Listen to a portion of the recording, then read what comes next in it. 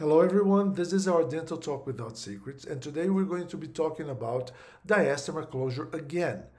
But today we're going to use a different technique. We're going to be using the Bioclear matrices. Bioclear is an American company that makes some different types of matrices for anterior and posterior teeth. Some of their anterior matrices are specifically to be used for diastema closure, which are the original Bioclear matrices. Okay, they have some of those which are specifically for diastema closure, but these types of matrices, we don't have them available here in Brazil. Here in Brazil, we don't have the original Bioclear matrices. We don't have what they call the 360 veneer matrix, which is a matrix that if you use two of them, one in the mesial surface, other in the distal surface of the tooth, you can create a whole, I want to say veneer, almost a whole crown around that tooth, okay? We don't have that in Brazil either. The only one we have in Brazil are the black triangle matrices. I understand that some countries, especially in Asia, they also have only the black triangle matrices. And even though these black triangle, which we call BT matrices, are used specifically for closing black spaces, black triangles, it means when the papilla doesn't fill in completely the gingival embrasure. I have a video here that it's here in my YouTube channel where I talk on how to use properly the BT matrices. If you want to take a look, it's here. You just browse a little bit and you'll find that video with all the details about that. But we're going to be using this type of matrix, the black triangle matrices, to close a small diastema, okay? So these are the original Bioclear that were made specifically for diastema closure, but we don't have them. The ones we have available here are the BT matrices, these one here. And this is the case we're going to be discussing. It's a small diastema. It's not too small, but it's not large enough so that I could use the technique that I discussed here on my last video. On my last video, I taught how to do a diastema closure where you do a wax up, you do a palatal matrix with a silicone matrix, and over that you use a mylar stripe. But here the space is too small. It's hard to do that. So here a proper matrix would be essential for us to achieve a proper result, okay? A good result. So here you can see that the patient has just finished his orthodontic treatment. You still have some of the composite from the braces on the tooth. Okay, so the first thing we're going to do here is to remove that composite and also to clean the tooth, specifically in the interproximal area. Okay, I use the 12 blade to do that. I think that's very important to be very clean in that area. Now I'm using the Enhance rubber to remove all the composite from the surface of the tooth. I'm also using a Soflex disc to remove eventually the aprismatic enamel, that because this is a young patient, so on the surface of that proximal area, the enamel might have the last layer as a aprismatic enamel, and this aprismatic enamel layer is not very good for bonding, but it's just a few microns. So if you just use a sandblast, for example, okay, with aluminum oxide, or you can use, as I did here, a Soflex disc, you already remove those little, those very small portion of eventually, or of an eventual aprismatic enamel layer. Okay, so these are the two matrices I'm going to use, the yellow ones for the upper arch. Okay, you're going to see that if you just place those two matrices over there, they're going to fall over the both teeth. Okay, they're not going to be placed straight upright. Okay, they will fall onto the tooth, so that makes it a little hard to do the procedure. So there is a little trick when we're going to use those matrices. Another thing I want to highlight here is to use a rubber dam, okay? The use of a rubber dam, especially when you're restoring an area subgingivally, it's essential for you to achieve a good bonding, okay? Because we're going to be bonding the composite beneath the gingival line.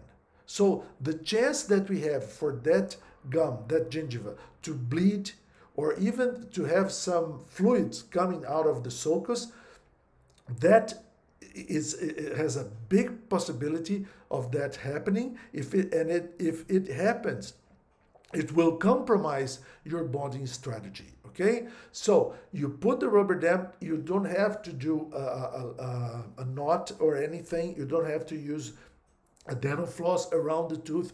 Don't do that. You just place the matrix. The matrix itself will dislodge a little bit the rubber dam and the gingiva, creating enough space for you to do your proper restoration, okay? Very easy. So let's go. We're going to do first the right one and then the left one. Of course, we're going to be acid etching inside the matrix, especially in that area below the gingiva, okay? So I want to place the matrix, and I'm going to inject my phosphoric acid inside the matrix, making sure I'm reaching all that area below the gingiva, okay? I'm doing that. Then I'm going to wash thoroughly. I'm going to dry it, okay? I'm going to put some adhesive. You're going to see that sometimes microbrush is not adequate to do that. It's better for you to use a sable brush, because a sable brush has a fine point, a fine sable brush, and then you can reach those areas very below the gingival line. Okay, right there. Okay, so you can't do that with a regular micro brush. Okay, you see that I usually have the other matrix on the other tooth, even though I'm not going to restore it right now. I'm going to restore just the right incisor, but I want to leave that matrix in that place, I mean, so that I can preserve the space for my future restoration on tooth number 9. Okay, so I'm going to build a little bridge between the incisal edge and the matrix in order for me to keep that matrix up in an upright position. Okay, I want that matrix to be in an upright position, so I'm going to build a bridge with flowable composite from the incisal towards the palatal area, inside palatal area of my matrix. Okay, so that's what I'm doing over there, you see? And then I'm going to polymerize it, and you're going to see that that bridge, that composite bridge, will maintain my matrix in the proper space, in the proper position. Okay, now I'm going to do the injection molding. Once again, there is a video here, the second video from this series, Dental Talk Without Secrets. That my second video is about injection molding. So if you have any doubts about that, take a look at that video. Just browse here and you will find it. So I'm going to inject a heated flowable composite, and on top of that, I'm going to inject the Filtech Universal, the heated Filtech Universal. Okay, so first I put a heated flowable composite, and on top of that, without polymerizing it, I will use a warmed Filtech Universal. Okay, you can use any composite warmer, any device. Okay, and if you don't have one, you can use Filtech Universal without warming it, because Filtech Universal has a very creamy consistency. So it's good to do that. If you want to use the Z, in Brazil we call it Z350, but in the United States is the Filtech Supreme. If you want to use Filtech Supreme must be heated because it's very hard material, okay?